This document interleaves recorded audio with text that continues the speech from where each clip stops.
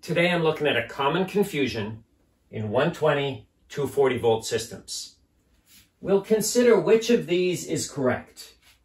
Are these two windings, or two halves of V winding, in phase with each other, or are they out of phase by 180 degrees? In a couple minutes, we'll look at my demonstration board. We'll set it up both ways so we can see the effects, take some measurements, and by then you have a pretty good idea. But I'll still come back to the whiteboard to explain some of our findings and to make my own declaration. I often draw these systems this way, and we'll find that the theory works regardless which schematic I use. The main difference here is that I have one winding where at the center point, a turn is pulled out a little bit, a lug put on it, and I can splice in a neutral. It's where I get the term center tapped from. Here I have two windings, like dual voltage windings, and as long as they're set up in series, I can bring a neutral into the center connection point. Now, in this scenario, could I set it up so the halves are either in phase or out of phase from each other? And I suppose I could. If when the coil is being manufactured, all the turns go in one direction all the way up, both sides would be in phase with each other. But if when they manufacture it, they turn them this direction on the lower half, and then at the center point, reverse the direction of the turns, you would end up with two halves that are 180 degrees out of phase from each other. I'm going to look at voltage too. If I put one lead at the bottom and measure up turn by turn by turn, should my voltage increase? And yeah, we remember from transformer theory, more turns, more voltage. So if I have the same number of turns here as I have here, I should be able to get 120 volts here, 120 here, and then I want to get 240 from hot to hot, or 240 volts across the full winding. Also, notice something when I do the demonstration, how I orient my leads. If I put them like this and move them both up, or if I use the black lead in the center and the red to measure the voltage on the hots. It's as if I lived on a nice little river. And this section between my house and school, do I go with the current or against the current here? And it makes a difference. If my reference or my starting point is school, then I'm going against the current on this section. But if my reference is home, I go with the current on this section. We'll find that the orientation of the leads may have something to do with one sine wave being flipped relative to the other one. So which of these is a better representation of what we might see on a scope? Or could they both be, depending on how the leads are oriented? One last thing I want to do before we go to the board is, since I'm going to be using batteries, I want us to recognize that DC batteries can be used to simulate two sources that are either in phase with each other, working together, or 180 degrees opposing each other. Now, AC, yes, is always switching its positive-negative orientation, its polarity, if you will. But we can still use the batteries because we often analyze AC circuits at one moment in time. And the point I'm trying to make is that if the two are in phase, then they'll always be in phase, even as the AC cycles back and forward. And if they're out of phase, as the AC cycles, they will always oppose each other. With my 3-wire single-phase mock-up here, you can see that I have two sources, or two halves, that are in phase with each other because the copper tops are all pointing the same way, and the loads seem to be working fine. Now I'll turn this half around so that the two sources, or two halves of the source, are out of phase from each other by 180 degrees. What we find is our line to neutral loads seem to be working fine, but I lost my line to line. We'll start by measuring some voltage. And sure enough, line to line, practically nothing, but 0.005. So there's obviously voltage here and here. So let's start at our source. As I start here, 1.2 something, increasing cells, the voltage should increase. Very similar to more turns of a transformer secondary winding. More turns, more voltage. So the voltage will keep building as I move my way along. And about 3.5 volts at the center point. But then if I keep going, the voltage starts dropping because of the opposing polarity of these cells compared to the first half, 180 degrees out of phase. So by the time I get to the red wire, there's no voltage left. Because the two banks are opposing each other, the voltages cancel each other out on the line-to-line measurements. Let's measure current as well, because that can be a problem with this out-of-phase setup. Here on the black wire, I have about 8.5 amps. Now, it doesn't take 8.5 amps to run these little lights, but I have 10 loops here that magnify the amperage by a factor of 10. I also have 10 here and 10 here, so we're still measuring apples to apples. The other thing to notice is that it's positive, as I'm measuring with electron flow in mind. Electrons flowing from the negative end of the battery around to the positive. Whereas our friends in the academic world, they measure with conventional flow, which has its merits, and we use it sometimes, but we'll leave that friendly discussion for another day. Anyway, I've got about 8.5 amps flowing out to the loads. And if I measure the red, well, I've got 8.5 amps, and it's also positive in this out-of-phase setup. So it's going out to the load as well. How about the neutral? Ooh, here we've got 17, and it's negative, a little over. It appears that the neutral is bringing back all the current rather than just the unbalanced. And since we have a balanced load, there should be no amperage on this section of the neutral going back to the source. Rather, the current from one side should be continuing through the other loads and making a big circle like this. But the sides are opposing, they're not working together. What's happening here instead is that each half is pushing out and forcing the neutral to do double duty, creating a scenario where the neutral is carrying the addition of the currents from each side rather than the difference. Let's go back to the in-phase setup to see what voltage and current measure here. Let's look at voltage on the in-phase setup.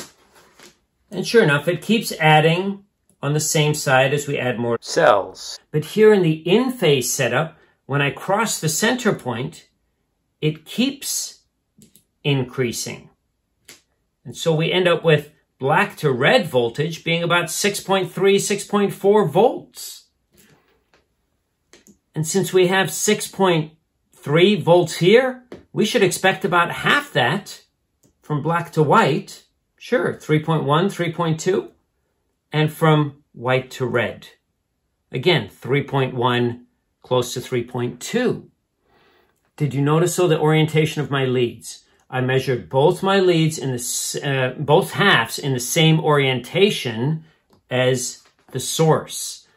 So when I measured from black to white, that equated to going from negative to positive, and from white to red, from negative to positive. So they both read positive 3.1 or 3.2.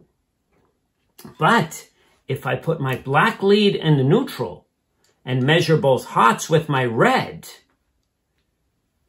one will read negative and the other positive.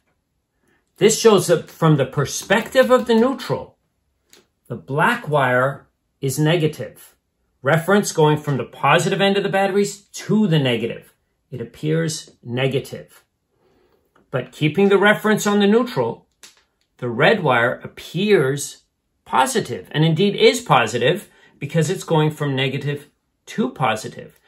So the two appear to be opposite from each other, but it's really a matter of polarity. I'm measuring from the middle of my batteries, looking down to the negative side on one point, and looking up to the positive side on the other. I'll relate this voltage reference concept back in the whiteboard where I had the sine waves. But first, let's look at current on this in-phase setup. Okay, here I've got about 13 amps and it's positive. So that's flowing out to the field. A little higher amperage because now my line-to-line load is working, drawing extra amps. So 13 amps going out to the field. And on the red wire, 13 amps, a hair more, coming back in. So now we're working in that big circle that we were talking about earlier. What should I have on the neutral? Sure enough, balanced loads, practically nothing, 0.02 amps on the neutral.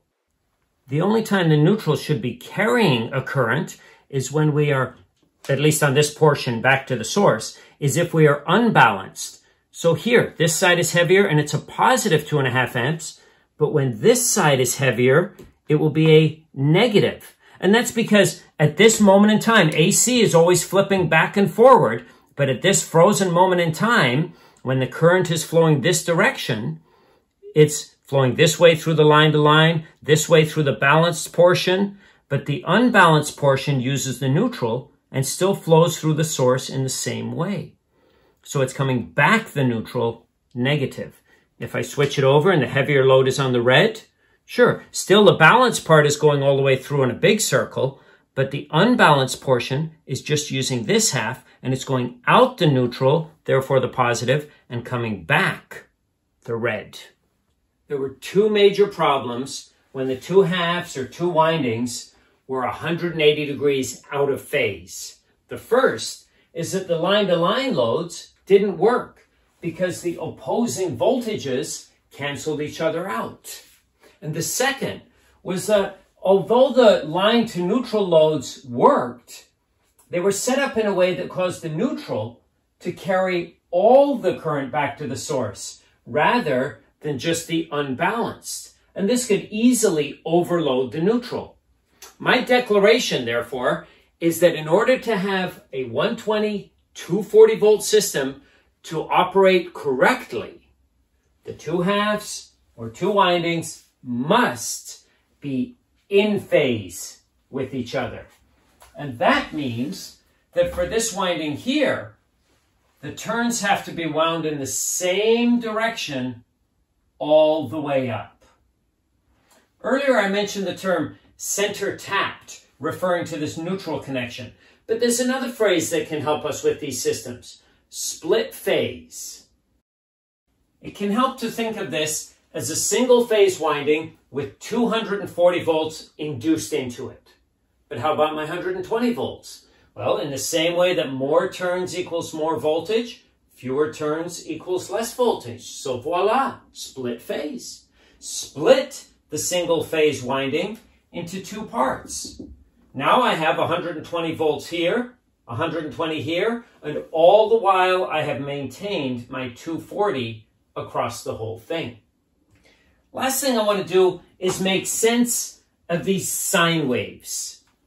And a meter like this is not going to read polarity or negative positive on AC, changing back and forward too quickly. But a scope can capture an image over time and compare different connections to each other. So I'll use this black, just in my illustrations here, as my reference point, and the red will be what I'm measuring. So this is the reference. And the first picture is using a common reference point, the neutral. So one wire appears negative, the other appears positive from the point of view of the reference. It's like my river here. If home is my reference, I'm going upstream to the shop and downstream to school. But all the while, we know the river has to be flowing in the same direction all the way. So when I have my reference on the neutral, one goes down against the arrow, reads negative, the other positive. And in AC, these will flip back and forward. But at this moment in time, we're kind of in the first half of either of these sine waves. Now, if I want to measure from black to red with this first drawing, I could imagine flattening out the black line to make it my reference, and then moving the neutral and the red accordingly. Since the black wire is now my reference, I'm measuring from here up to the red. And so we've got a full 240 volt sine wave, twice as tall as this one. And because the neutral is right in the middle, halfway up, its sine wave is only going to reach halfway. This is using black as the reference. If we wanted to flatten that and see how the black compares to the red, push these up, because the distance here and here will remain the same. It's just they not both now appear positive because we're going in the positive direction for both of them. Now over in this drawing, you'll notice I have the black and the red right next to each other. And here, we're actually using different references for each of them. We're measuring the coils like this, but we are measuring them in the same direction, from bottom to top, bottom to top. It's like going over to my drawing here. I'm starting at the shop now, going downstream to home, picking them up, or in the case of a scope, having a second set of leads, going from where I left off down to school, downstream both ways.